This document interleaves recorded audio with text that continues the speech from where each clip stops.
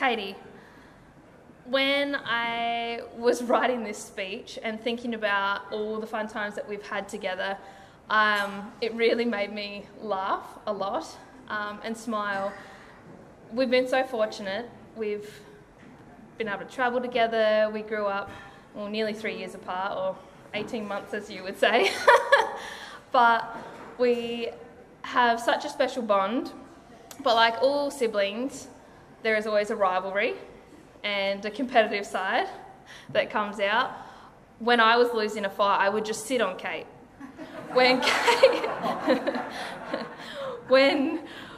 one of the biggest fights that I can remember us having, or one of the discrepancies that we had, Kate is a brilliant speller, I'm terrible, and you would say all these things and say all these big words like rendezvous and try and ask me how to spell it in front of people. I still to this day don't know how, but I'm fairly sure there's a Z in there somewhere, which completely throws me. But with that came Kate's love for big words and thinking that she would just interject them all the time into these sentences. So at about 8 years old, Mum and Dad are watching 60 Minutes, and it's some show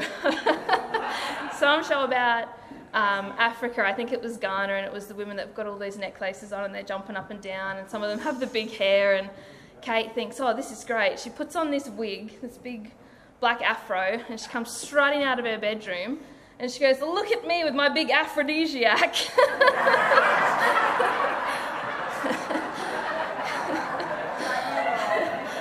Yeah, it's not quite it. Flashing forward a few years, I touched just earlier that we've travelled a lot. Kate's sense of direction is awful. And by awful, it's 50-50 chance most of the time, and she gets it wrong 100% of the time. When we were in America, we went to a Yankees game, baseball, and Kate was absolutely convinced that we had to go left on the train. And I couldn't explain to her that there's north and south, and when you come up one set of stairs, we're going to the right here, but if we go up the other set, it's still going to be to the right. She's like, no, we're going left, we're going left, we're going left. And I was like, no, that's the Bronx. We want to go to Manhattan. I was like, that's not where we're going. It took me, I had to actually take her to the ticket booth to get that lady to tell her that it was not that way and we had to go to Manhattan.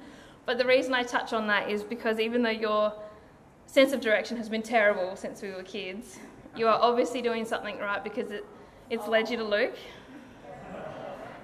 and to this wonderful family.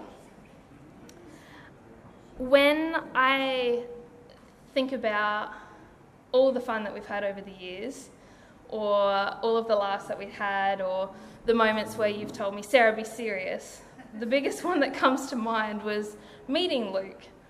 And we had heard so much about this Luke, and I was like, oh, who is this guy? Like, he seems like he must be really the one for Kate, because you couldn't speak more highly of him. The day finally came when I got to meet Luke, and I was sitting on the couch watching a movie, and Kate's like, please be normal, Sarah, just be normal. He's so lovely, he's probably going to be a little bit shy. Can you just be nice? Just don't say anything weird. So I was so scared, and I was like, okay, be normal. I've gone to stand up, not knowing that all of your family, Luke, hug, and I work with a lot of men, so I went to shake his hand. So I've gone to greet Luke, and not only missed his hand because he's come to hug me, I've given him a little jab in the chest. And while I've done that, he's embraced me, and all I can see is Kate in the kitchen going, what the hell? I said be normal. Dee, I got it right with you. When I met you, I went straight in for the hug.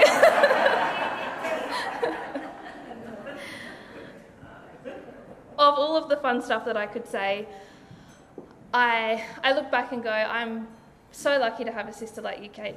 You are my best friend, like you are the best person. I was born to be a big sister. I'm bossy. I like to lead. I like to teach. I'm always going to look fondly on our Snapchats and our FaceTimes when you're asking me, are these sausages cooked? Like this time, this time is, you know, almost gone. But of all the things, Katie, like as much as I've tried to be a guide for you in your life and be your big sister, you are teaching me so much. And I am so proud of you. The life that you've built with Luke and the wonderful house that you guys have. I wish you all the happiness in the whole world. And I love you so much. So,